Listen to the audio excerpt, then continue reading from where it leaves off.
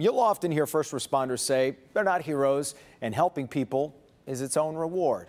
But it's still nice to get a pat on the back from your city from time to time. Kim DeGiulio was there as some Detroit firefighters took a bow for their life-saving efforts at the scene of a very big fire. It was just under a month ago when a serious fire broke out at this senior apartment complex on Detroit's east side. Despite the fact that this was an intense 4-alarm fire, not a single person was seriously injured, thanks to the remarkable work of our firefighters. They're the greatest firefighters on earth, and they prove it daily. They got their chance to prove that on the night of September 23rd, when this massive fire broke out at an apartment complex on Mack Avenue. When we first showed up on scene, we were given the information that we're still 48 people unaccounted for.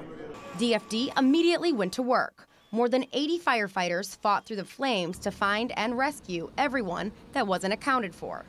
And they were instrumental in getting rescues done, search and rescues, plus suppression to keep it from spreading from the rest of the building. Which is why those firefighters were honored at the Detroit Public Safety Headquarters.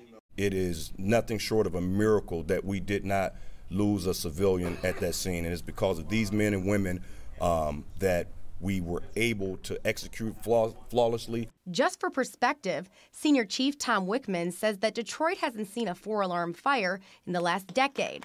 And even though this fire was tragic for those who lived in this building, it was extremely well set up.